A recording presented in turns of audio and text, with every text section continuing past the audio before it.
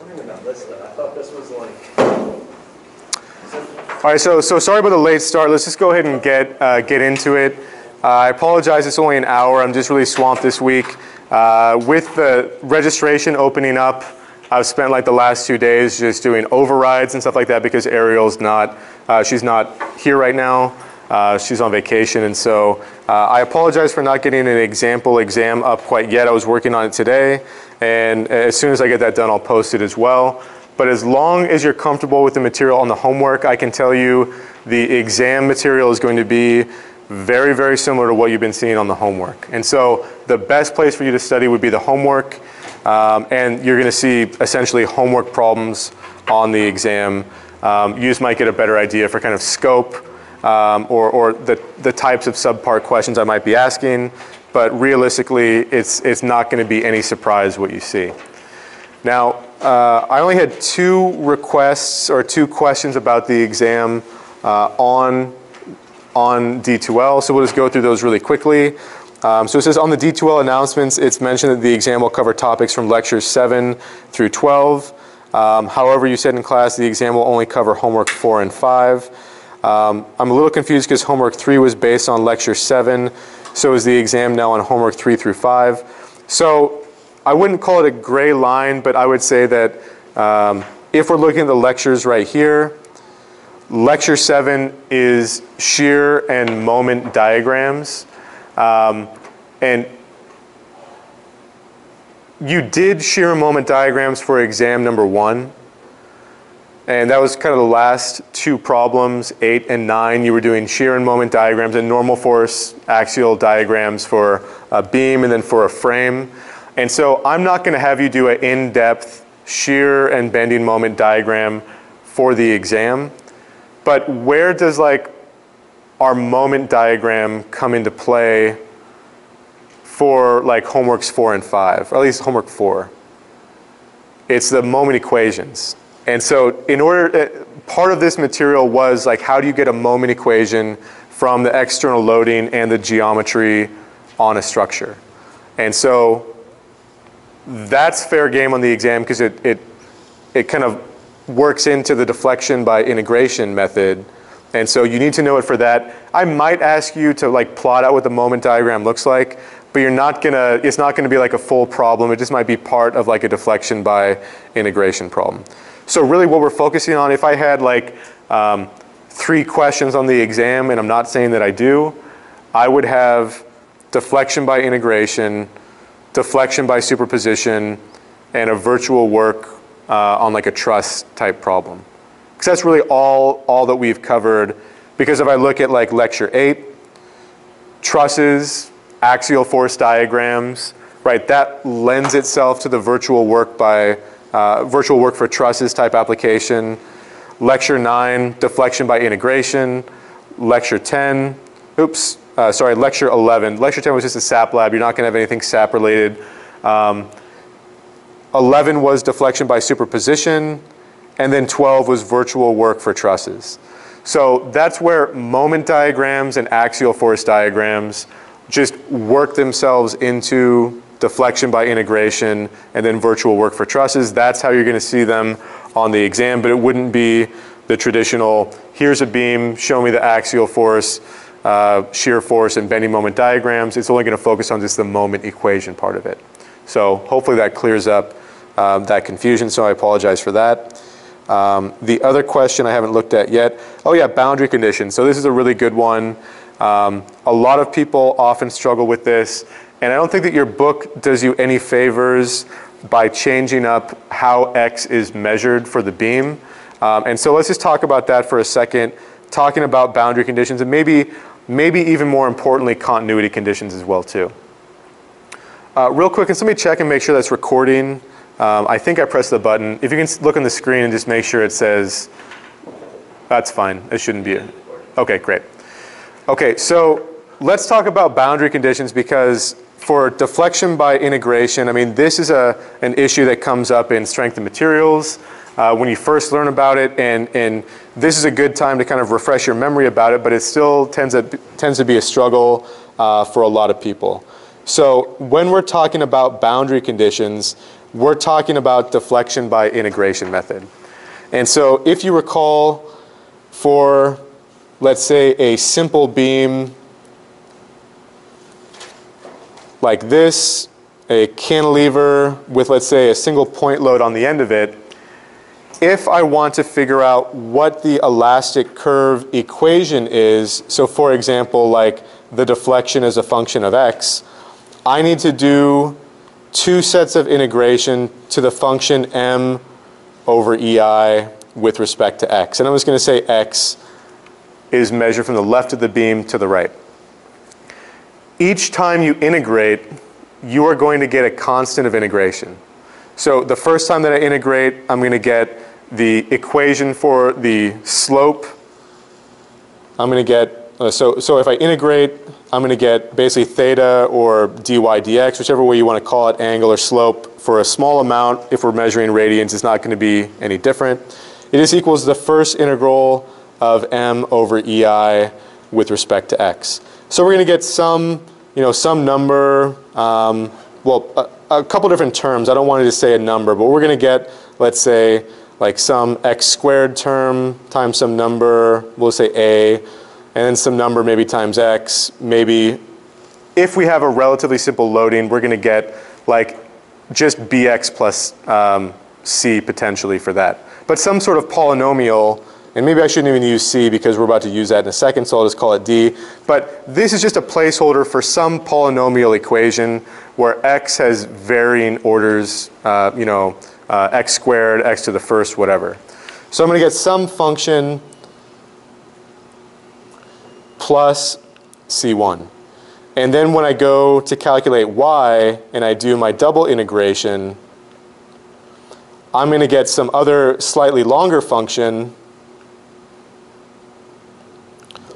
plus c1 times x plus c2.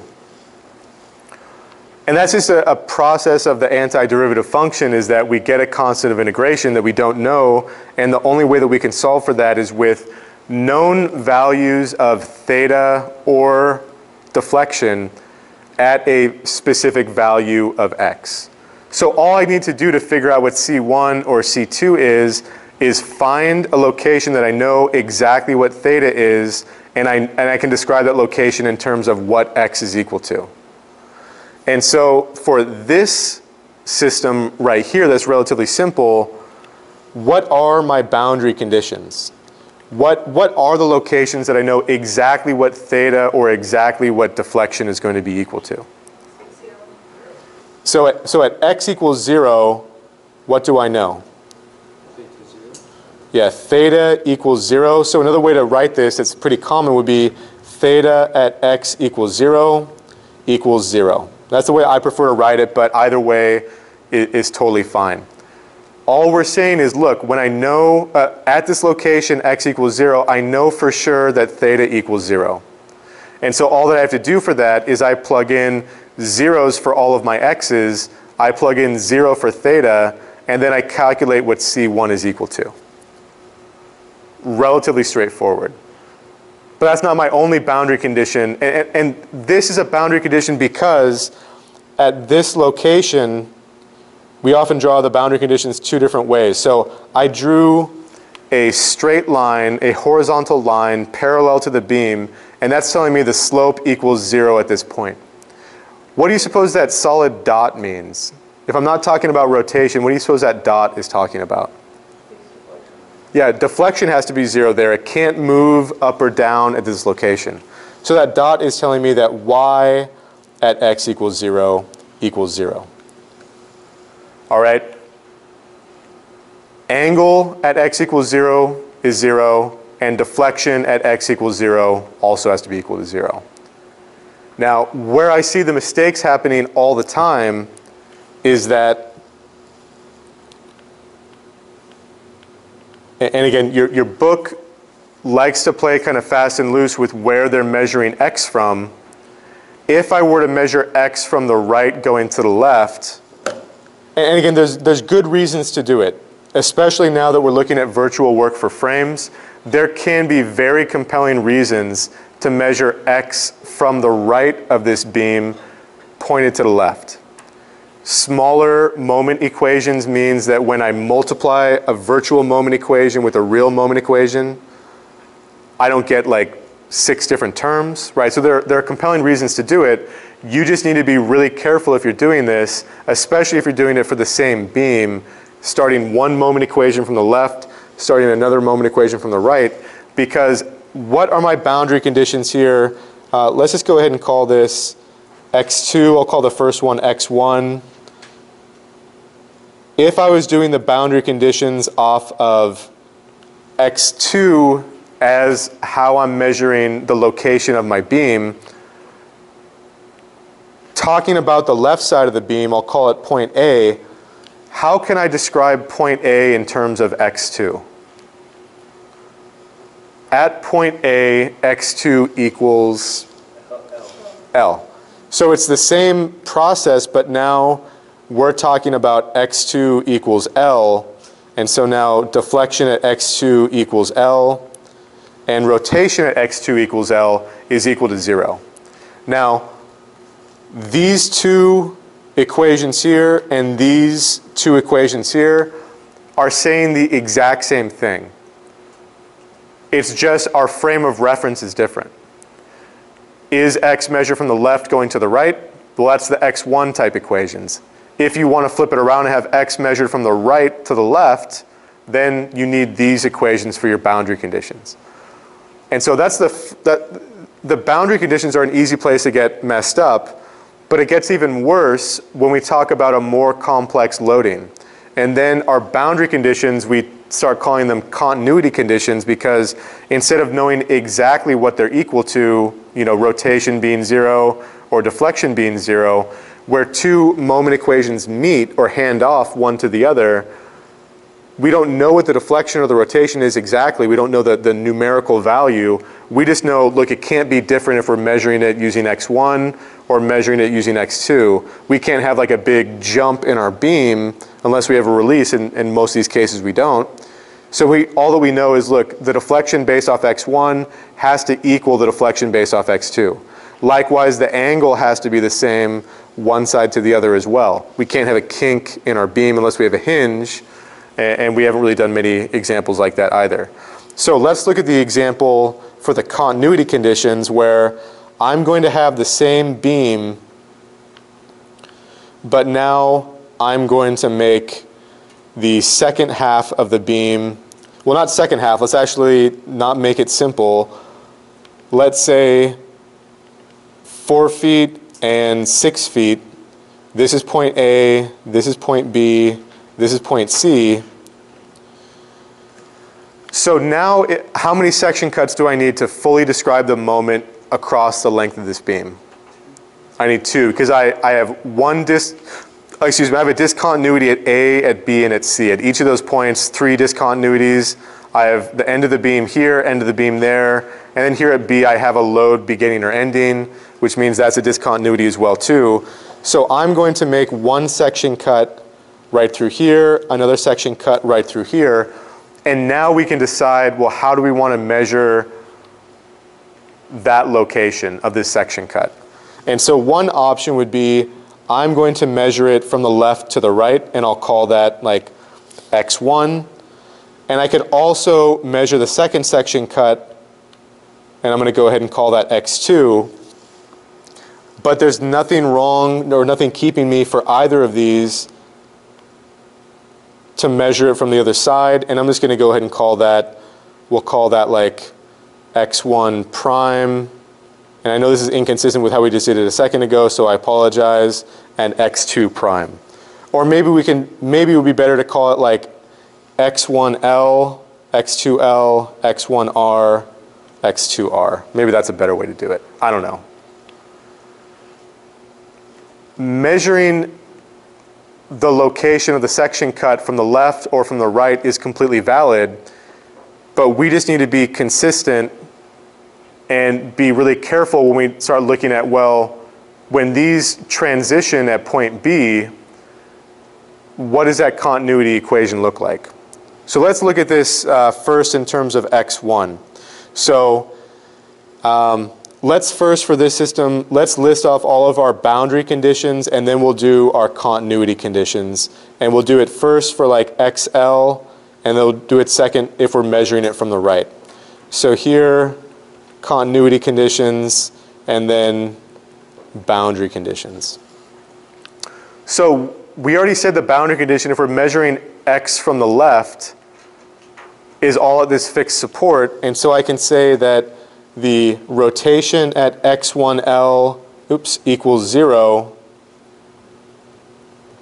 has to be 0. And the deflection at X1L equals 0 has to be 0. Now, can I say that the deflection at X2L equals 0 is also 0? Because as I look down here, X2L is still equal to 0 at A. I mean, X1L is 0 at A, X2L is 0 at A. Do I get 4 boundary conditions? Can I say that where X2 equals 0, the slope has to be 0? No, and why not? I mean, if X2L was applicable the entire length of the beam, absolutely. But is this section cut, this second section cut, does it apply to the entire length of the beam? No, what's the domain of, let's say, X2L? Yeah, X2L. So let's go ahead and just say, we'll just look at the domain and say X1L and X2L. What is the domain of X2L? How could I describe that?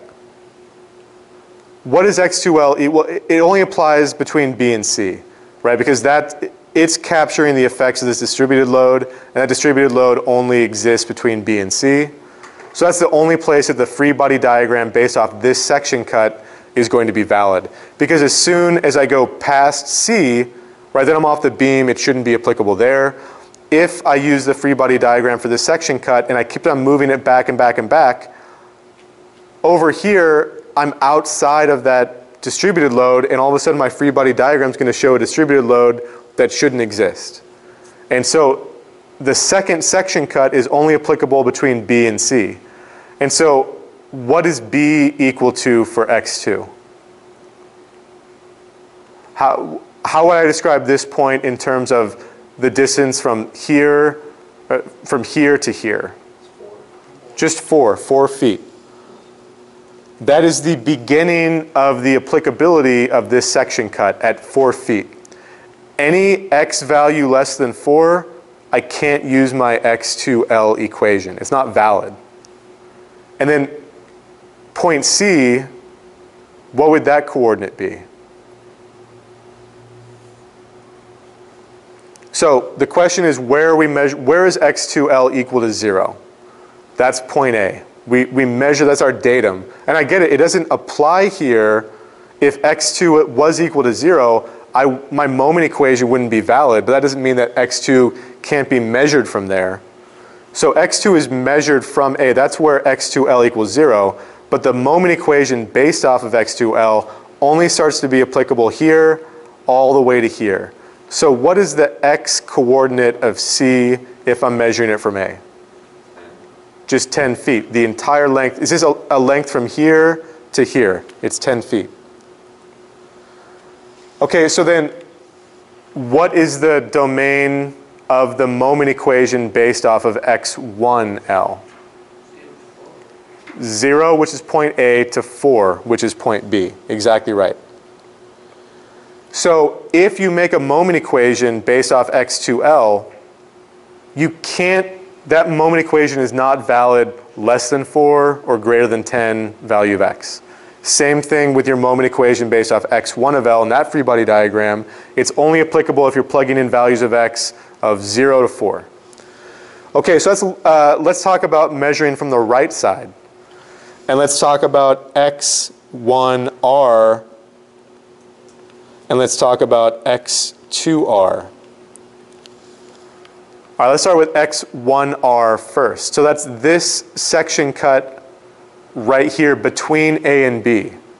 So if I'm measuring it, again, the x's with the r subscript are starting at 0 at point C and then increasing as we move to the left. That's what this diagram is showing us.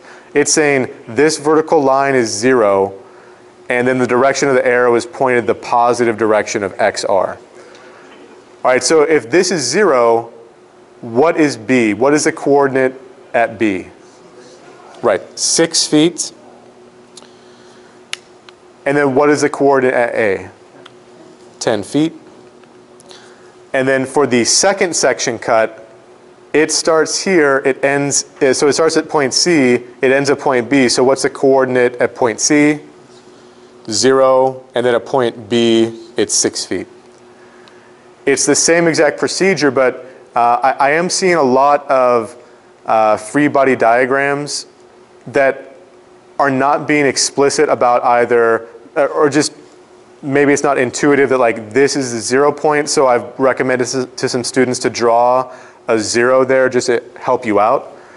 Another thing that I'm seeing with some free body diagrams is I'm seeing some free body diagrams, let's say it's like this one right here, and let's say that I'm measuring, this is like my x2, or sorry, x1 section cut. So like this is x1r. So this is helpful because it's showing that x is measured from this point on the right at 0 to the left, but just extend that arrow all the way because the entire length is x1r. And I think that if you're not showing all of the dimensions of each of these elements or wherever the resultants are, stuff like that, I think you're going to get confused.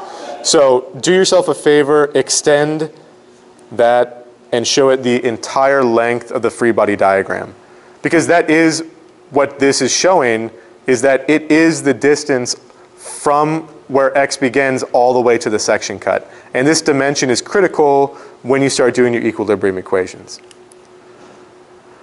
Okay, so with that in mind, with that kind of domain discussion ironed out, what is my boundary condition for measuring x from the right going to the left?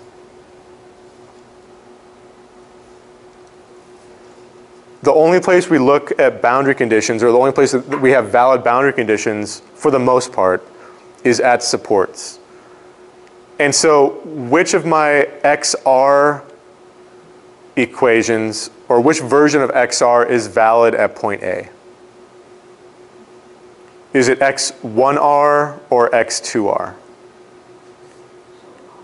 Yeah, x1r goes from B to A. And again, you might call this x2r and this x1r. It doesn't really matter. We're just doing it schematically. But this would be x1r equal to what? What does point A, what is x equal to at point A if we're measuring it from the right? Yeah, the entire length, or in this case, we just call it 10 feet because we're given that value. But you're exactly right, the full length of the beam. Okay, we don't get 4 boundary conditions because x2r is only valid between C and B. We can't apply it at A because it's no longer valid. Okay, so now let's talk about this idea of continuity conditions, because there's actually a little bit of crossover here as well too. So let's talk about continuity conditions, and this is where things can start to get a little bit tricky. At point B, and we're just focusing on x's measured from the left here, at point B, the equations based off x1 and x2 have to hand off to each other. I'm going to be able to calculate the deflection and rotation of this beam between A and B based off my equations relative to x1. But then as soon as I get to B, I now have to transition to my second set of equations based off x2. But they can both be valid at B, but we need to make sure they have the same value at B. I don't want to have a beam that when it deflects, it all of a sudden jumps up and does that at point B, right? This can't happen because I don't have a vertical release in my beam. I mean, it's possible to have a vertical release, We just don't have one. It's a continuous beam the whole way. Likewise, my beam can't kink like that either.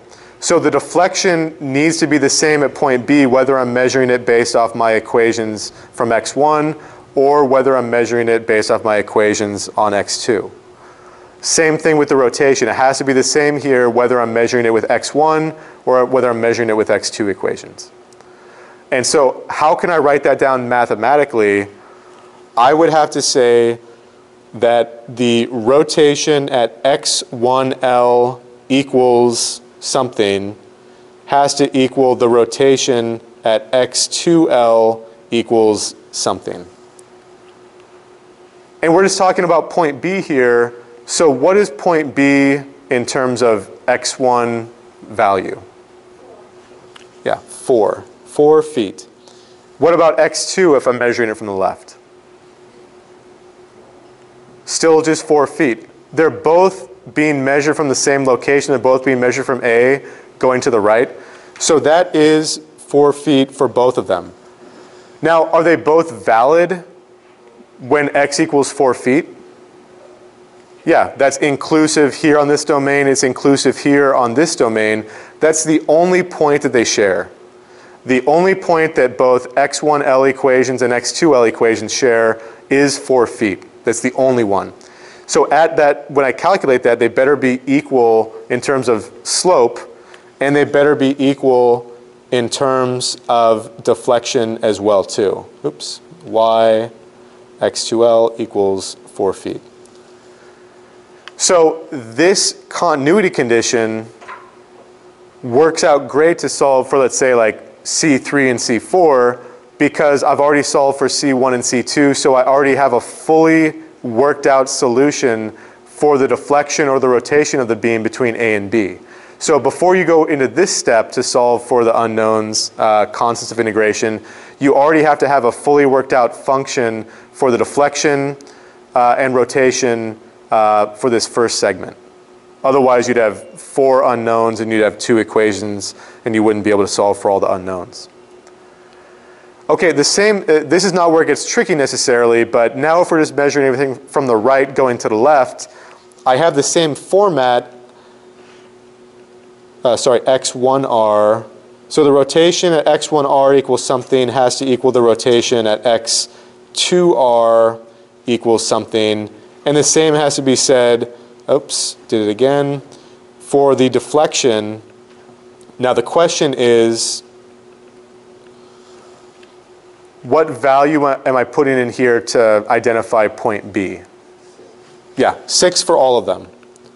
Super. Okay, so that's not too difficult, but now let's add one more wrinkle here. I'm just going to go ahead and erase this guy down here. What if I want to do the continuity condition where I'm using, for my first section cut, x1L, and for my second section cut, I'm going to use x2r. So it's still the 2 section cuts that I need. It's still the first section cut between A and B, that's x1L. The second section cut between B and C, I'm now just measuring it from the right. So now for my continuity condition, I need to say that theta at x1L equals something equals theta at x2r equals something.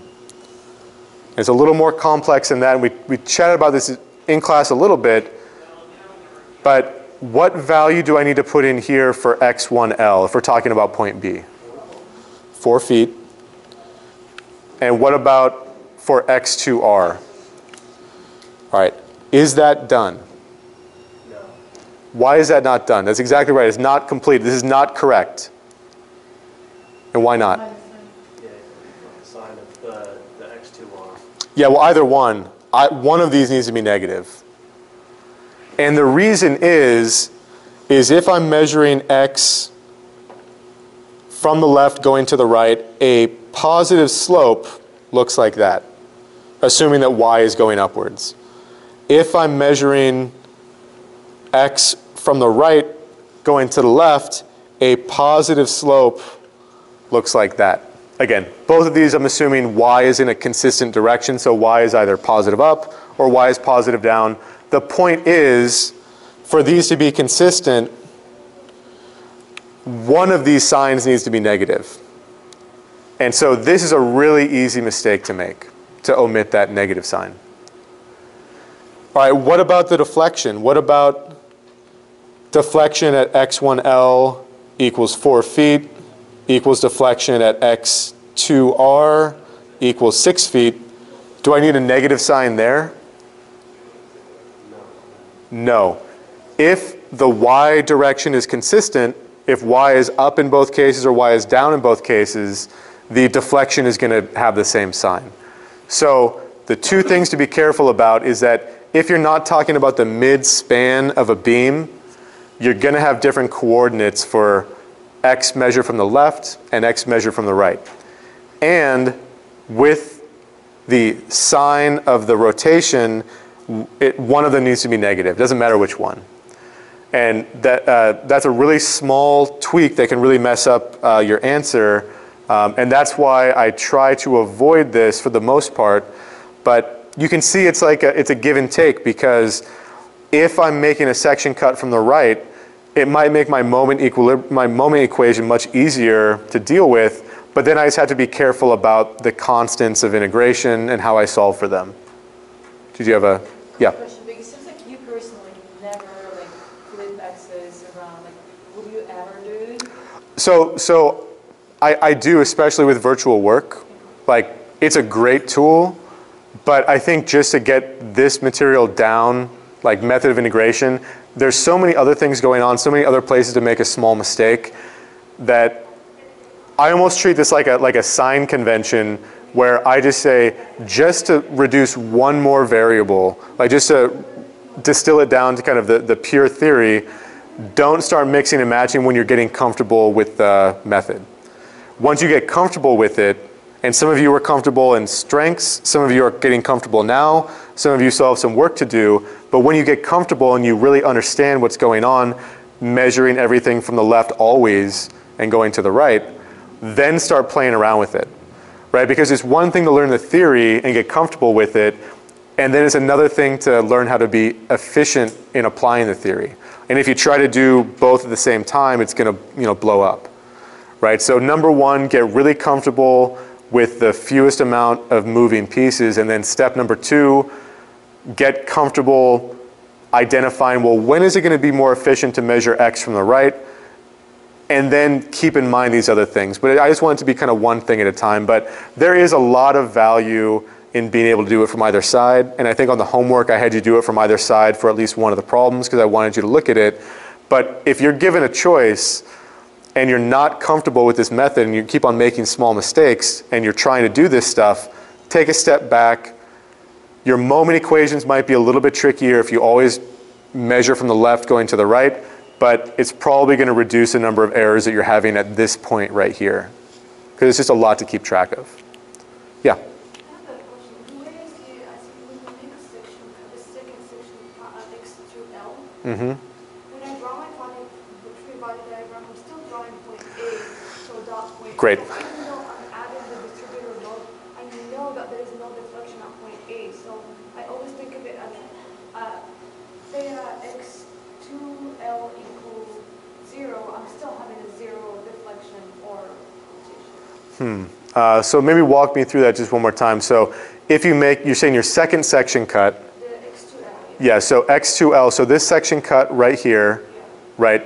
And then you keep everything to the left of that section cut? Yes. Okay, and then, so if you're looking at it here, oh, okay, I see. So you're wanting to use that boundary condition again. So you're basically saying, if I have the free body diagram of everything to the left of that section cut, I should be able to say that the rotation at x2L equals 0 is going to be 0. Yeah, and that's an easy mistake to make. And because what's actually going on is, let's think about it this way. So if I had, let's look at both the x1 function and the x2 function for the entire length of the beam.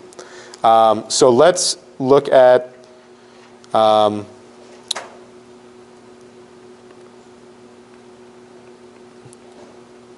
and I'm just going to kind of make this up because I don't have a good kind of example to go by. But let's say it's for this same kind of loading that we're looking at over here. So the equations based off the first section cut off x1 are totally correct between A and B. All right, completely correct. And in this case, they're going to be a linear moment function, and it's going to be therefore like a third order polynomial for the deflection. But I'm just going to simplify it. I'm going to just identify that there's less curvature in segment AB than there is in BC. Would everybody agree with that? There's less curvature here than there is here. So I'm just going to draw it like almost like a straight line like that. A little bit of curvature, but not a ton. And then I'm going to continue that, even though its applicability stops right here. I'm just going to continue it with like a dashed line and put it right there. For the second section cut, there's like a lot of curvature, right? And the deflection right here has to be the same as the deflection right there, but maybe at that point it starts to get like a lot more curvature, right? So the deflection is the same, the angle is the same, but there's a bunch more curvature there. If I were to extend this equation back along the entire length of the beam, I might get something that like looks like that. And so I know, look, this part is not correct, and this part is not correct. Absolutely, I could plug in a value of x equals 0, but it's going to give me absolutely the wrong answer because the curvature here, and therefore the slope, and therefore the deflection, is wrong. The curvature is only accurately modeled for the second part of the beam.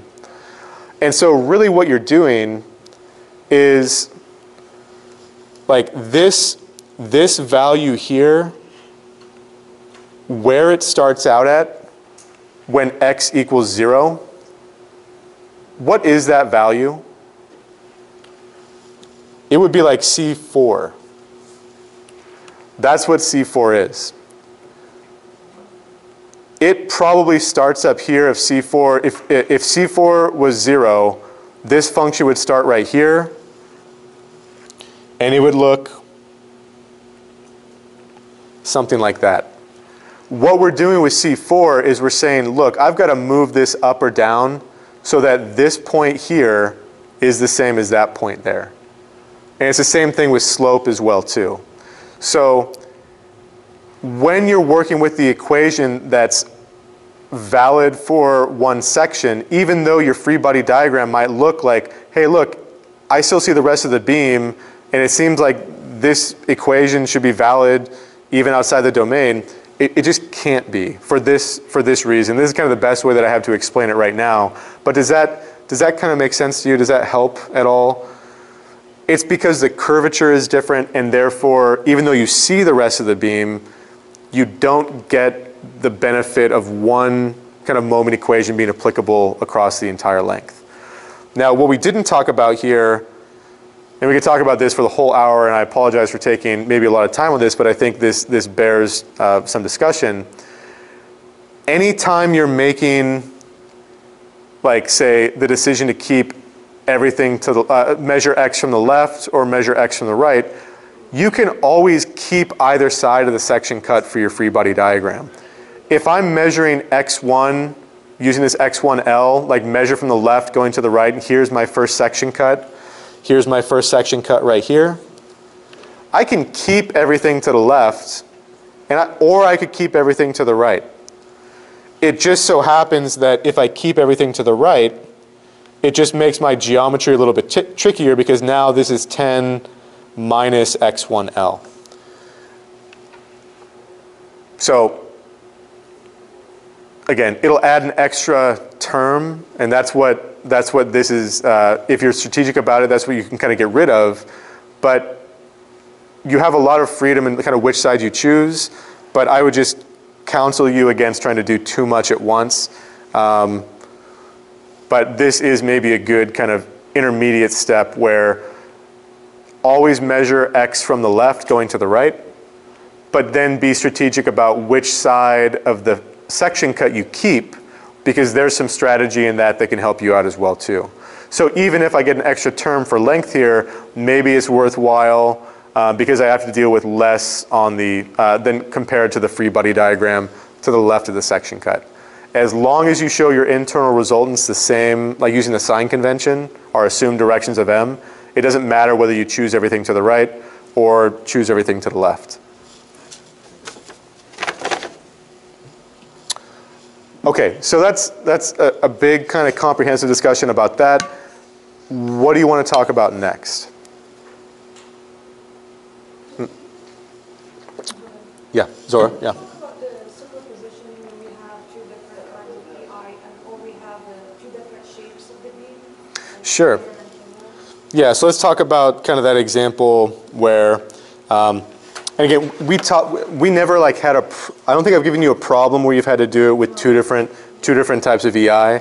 We had that discussion in class, and we kind of brainstormed a couple different ways, trying to figure out, you know, how we could maybe deal with it.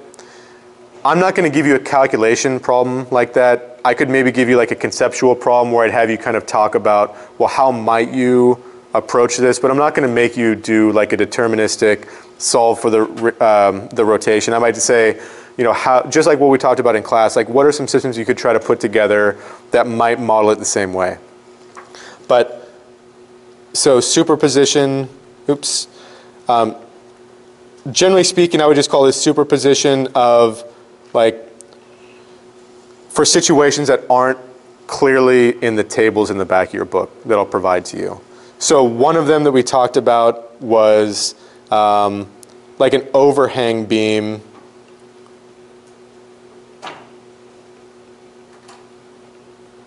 like this, where we have some sort of load out on the end. And then the other thing that we talked about was maybe like a cantilever beam like this, where we could have a load out at the end as well too.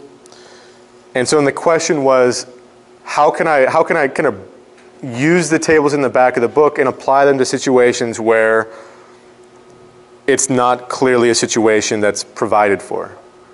And you know, I don't want to get into too heavy of a discussion about these, but let's talk about like this example right here. Well, let's talk about both of them in turn.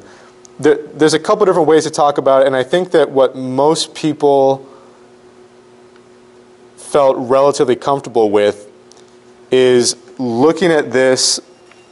Well, it depends on what we're being asked for. So like the example that we were talking about, if we call this point B, if I was looking for like the rotation at point B, what we talked about in class and what's on the slides is looking at a simply supported beam with different loadings that are trying to capture all of the effects that this point load has like up to the rotation at point B. And what we ended up talking about is having like 2 or 3 different loadings added together that would try to mimic those same effects.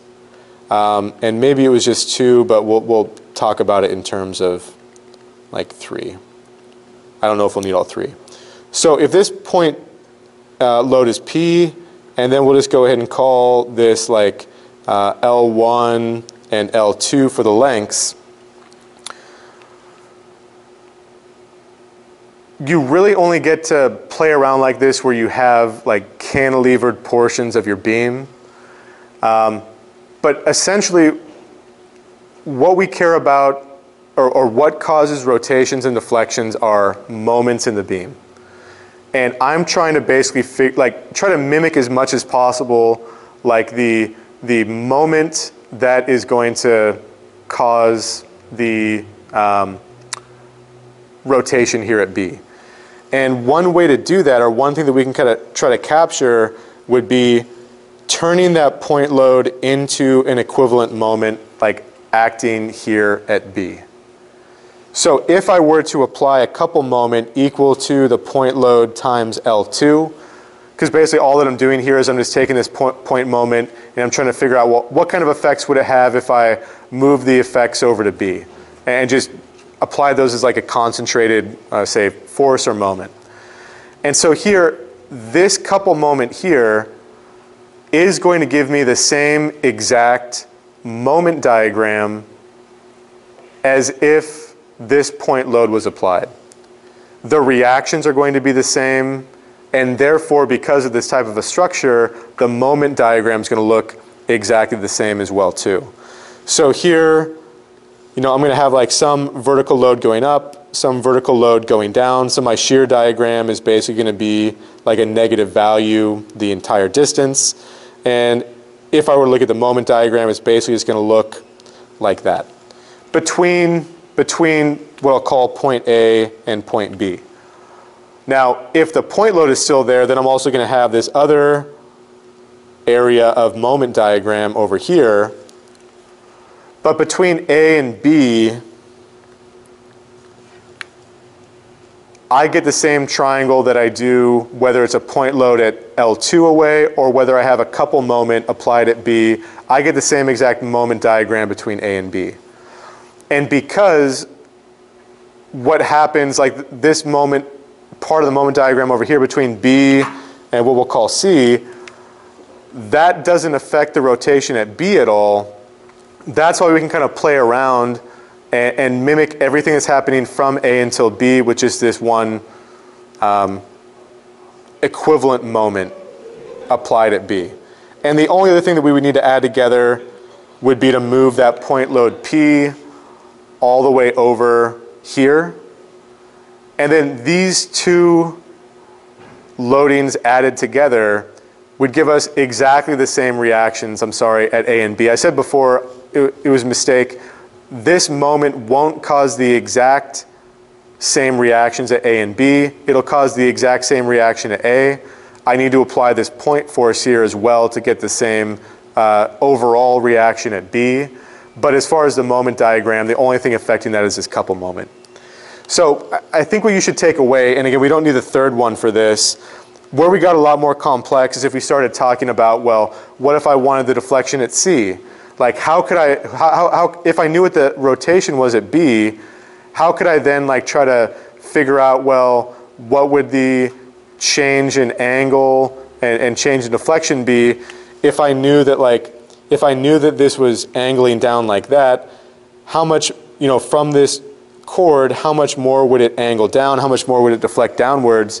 And that's where it got to be quite a bit more complex, but we could kind of treat this last piece like a cantilevered beam, because I know what the rotation is here, so a cantilevered beam keeps that same rotation at B because it can't change, and then I just get additional rotation, additional deflection, and so that's where things started getting a lot more complex, and that's where kind of the superposition diagrams start kind of breaking down. We'll get pretty close, but we're going to start getting effects that make them kind of diverge a bit, so it's not like a precise way to go about it. And we had some pretty fun ideas, I would call them fun, different ways that people talked about trying to capture like the difference in EI for each of these, like 2 EI for the left and then EI for the right. So some people were saying, well, let's look at just one beam with 2 EI and we'll call its length like this, and then let's just add on another beam right here, EI with a point load going down on it, whereas the 2 EI right here, we would have to apply like a couple moment equal to P times L2, and we'd have to apply like a point load there as well. And then if we were looking at the deflection diagrams for these, and this starts to get a lot more complex, if I know what the deflection and the angle are for the first segment for this 2 EI beam with the shorter length, having a couple moment and a point load applied to it, if I can figure out what the deflection and rotation are right there, then I basically draw like a cord going out at that same angle, and then just add the effects of like the second loading right here, how much is that second beam going to deflect? How much is that second beam going to have some additional rotation? And so it's kind of like taking a cantilever beam, and then once you figure out how much it deflects and rotates, sticking another cantilever beam on the end and figuring out additional deflection, additional rotation. The key being that they both have different EIs. So I think it's valuable to think kind of conceptually about how can you use these standardized tools to apply to differing situations, but I'm not going to ask you to calculate it. I would ask you to try to, you know, diagram out how you would maybe add or subtract different loadings together. And again, it's just going to be a conceptual question if I ask it at all. Now, computationally, it's absolutely fair game to ask you about superposition of beams in those tables where it's a lot more clear cut. And the examples that we've seen of that would be this loading right here. Because in the back of your book, and I might be backwards on this, you have like this loading case, and you have the entire beam loaded with a uniformly distributed load. And to mimic this, I would apply this and subtract this. And so that's absolutely valid because I'm not changing the geometry fundamentally. I'm not changing the flexural stiffness fundamentally. And this is just basically a superposition of loads on the same fundamental structure, whereas these two examples, the geometry is significantly different. And then that's where, again, the superposition, there are ways to get really close with it and be pretty accurate, but I don't want to get down that rabbit hole where we're trying to use superposition for like every possible situation because it ends up being either too confusing, the bookkeeping gets to be a nightmare, and we stop relying on these other methods that are more precise. And that's why conceptually I like talking about it, and that would be fair game to talk about like how would you approach this problem on the test conceptually, but nothing computational like you would have for a problem like this. What else? We have just a couple more minutes left, but what else do you guys want to talk about? So out of those three topics, I'm kind of curious. So out of method of double integration for deflections, method of superposition for deflections, again, not these conceptual cases, but it's the computational one, and then virtual work for trusses, would you say that the deflection by integration is the hardest? Or which of those is the most challenging, do you think, for you? Integration. The integration method? Superposition? I think when you move the points around on superposition stuff, that can be kind of hard. Like Right. when it's not at a certain point or something like that. Yeah, and then you know, taking the elastic curve equation, taking the derivative of it to then be able to get the slope at any point, that gets to be a bit of a pain. It can be kind of like messy. Whereas I think the integration stuff can be straightforward. The problem's not too hard. Yeah, if it's not too hard, right. And again, with so many of these alternative theories, it's all about where is that point where you stop being comfortable with one and then it starts being less work with the other one, or vice versa. So yeah, Zora, what was it? I was just wondering if there's like any way that we can approach the superposition method, because I'm always having a hard time. I do it so many times and I get it wrong until like the third time, so I'm worried in the exam that like, I'm going to do it the first time, but I'm not sure if I can do it right. Well, what I would say, I mean, with that kind of stuff on the exam is that partial credit is like a huge part of what you're going to get on the exam. So if you fully work out a problem and you mess up a sign somewhere, but you had the right equations, you set it up correctly, and you mess up the sign, or you measured x from the right, you should have been measuring it from the left, you're going to get the majority of those points. I mean, well above the majority. You're going to get 90% of the points for that problem. If you set it up correctly and you make some small stupid mistake, or even a smart mistake, right? You're still going to get the majority, upwards of, you know, almost full credit for just one small mistake like that. So one thing I've been telling my statics students as well too is that you should not be erasing anything on the test. I'll have extra scratch paper. I give you a lot of space on the test as well too, and don't erase a single thing because you know, if you did something right and you thought it was wrong, then you erased it all. That wouldn't give me an opportunity to give you points, but Yeah, I mean, if you find that you did something wrong and you don't have time to go back and fix it, you're not going to fail the test, right? If you show your work, and even more importantly, if you find out that you did something wrong and you know what you did wrong and you don't have time to fix it, write me a note and say, Evan, I know this is wrong because of this, and to fix it, I would do this and this. I've given people 100% credit, even though their work was wrong, because the one thing that they needed to fix, they didn't have time, but they told me what they were going to do. And I gave them full points for that problem. And I'm fine with that too. That's almost more valuable to me than somebody erasing everything and then trying to start over, because I can't give them partial credit or even full credit for that. So I understand time is going to be critical, especially if you make a mistake and if you find it. But if you tell me what you did wrong and you show me that you know what you did wrong and you show me you know how to fix it, I want to give you almost full credit or full credit for that. So that's not a problem at all. Yeah. One thing I could add to like the superposition, the way I figured out in the homework was it's hard to think about, especially if there's like 3 pieces, it's hard to think about them all at once. So if there's like 6 pieces that could be part of it, if you've already done double integration, you're pretty comfortable and you think you know what it is.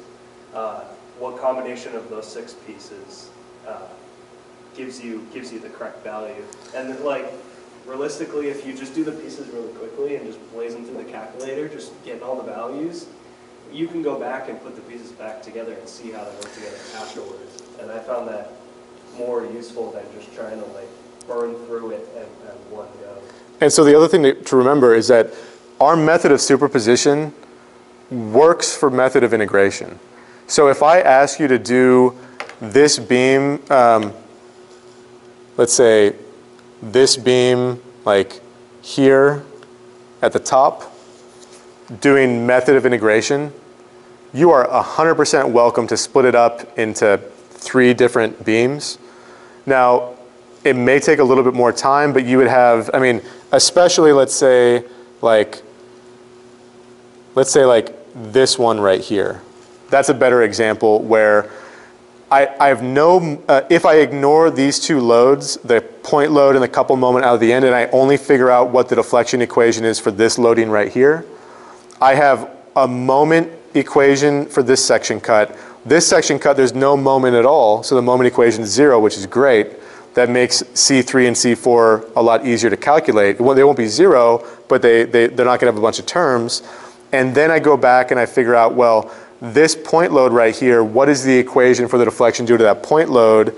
And then I can apply it, I can just add it to the first deflection and rotation equations and the second ones. And then I go back and I calculate what's the deflection equation for just the couple moment. It might feel like it's taking a lot more time, but it might give you a higher likelihood of being correct as well too. Now, I'm probably not going to give you like this problem on the exam, but I'm saying if you have like 2 loads and one of them, you can split them up and look at each load individually. Whatever your equation for y and theta are, for each of them separately, you just add them together, and that's literally the correct answer. And so keep that in mind. You can split things apart for method of integration as well.